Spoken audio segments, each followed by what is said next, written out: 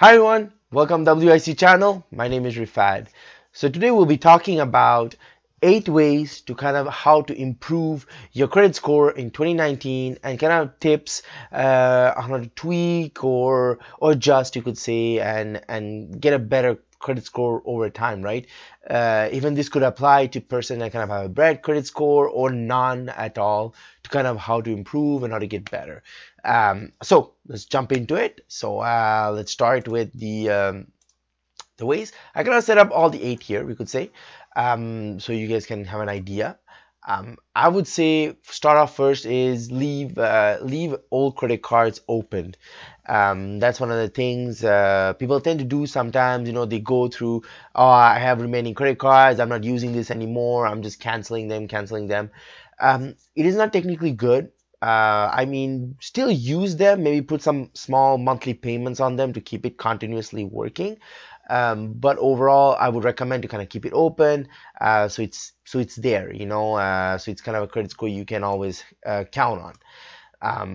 So it's there as a history, because the main reason is to have a history which you can provide. So it can be a credit card you have since the age of 16, imagine, and now you're 40 and you have the same credit card. It just creates a history. So it's important because credit company unions like to kind of credit companies, they kind of calculate your credit report and stuff like that. They like to have kind of history, so it helps them know, and it also shows discipline, because the longer you have the same credit card, you build history. So it shows, okay, the person is paying, or the person had a debt but he paid it off. So it shows discipline. It shows so it kind of creates your history, I would say. That's kind of very important. So even you could say, like I come back to a debt, even if you have a huge debt on the credit card and you finish paying it, you know, don't cancel it, just keep it, because and continue that, because it shows the credit card company that you had a debt but you paid it. It shows discipline, which is very important. Number 2 is correct any errors on your credit report. Two main credit companies report that we have here, major players, are Canada Equifax, and TransUnion. So you can ask a credit report from them. There might be a charge for it. Just ask for it, and you can go through it and kind of fix anything. In my personal case, I did have an issue with TransUnion, which they had two credit reports for me, because I one day went for a car loan, and they were like, oh yeah, we kind of even almost asked for a cosign. I'm like, what's going on? I've been having a good credit report, blah blah. So I didn't really understand why. Because they said, oh, because the credit report I had, you have no activity since like almost 3-4 years. Then after I dove deep, got the credit report and stuff like that, and found out that they had 2 credit reports for me. So I kind of had to merge them both and canceled off. So that kind of stuff happens. So you can ask to kind of fix it. That can help.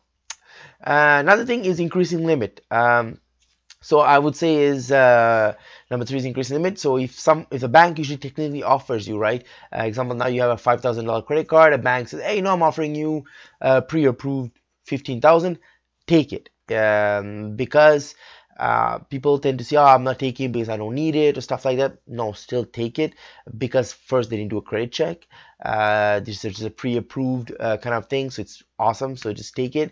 And another thing is, because think about it, because if, example, you're spending, we'll say, approximately $5,000 on a particular credit card which has an $8,000 limit, compared to a $5,000 spending on a $15,000 credit limit, it looks much better, because the ratio is lower. Because the kind of credit companies tend to see is, they want to make sure that the use of your credit card is lower, is the limit of usage is lower.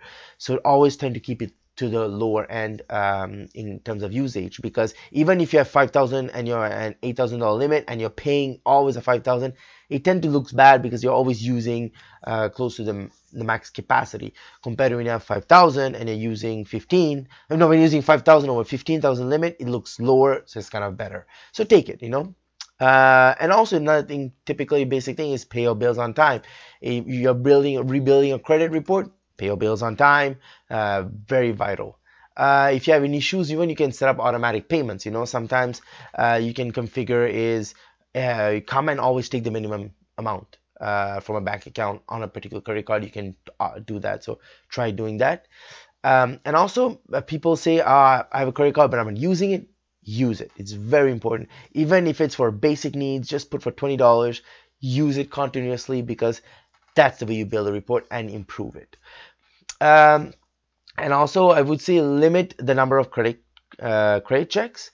That's also another factor, because coming back to the credit increase, right? Because credit increase or credit, they did it without necessarily doing a credit check, so that's awesome, because that kind of increases your credit limit without necessarily doing a credit check. So very vital is limit the credit checks you can do, because that impacts your credit score. And also use different types of credit. That's another thing I would say. Mix, because you can have credit card, you have car loan, line of credit, you have other stuff. So mix it. Don't always base on, oh, I have a credit card, that's it. No, add a bit of both. Have a credit, line of credit. You don't necessarily have to use it, but it's there. So stuff like that. So it's you have it available and you're using it, and you have a car loan that you're paying. So it kind of shows that you're mixing up stuff. So it's kind of good to have a mixed account, I would say, report, so the credit report can see, oh, the person is using a lot of stuff and he's paying it all on time. So that's how you kind of build a report over time to have a good credit report.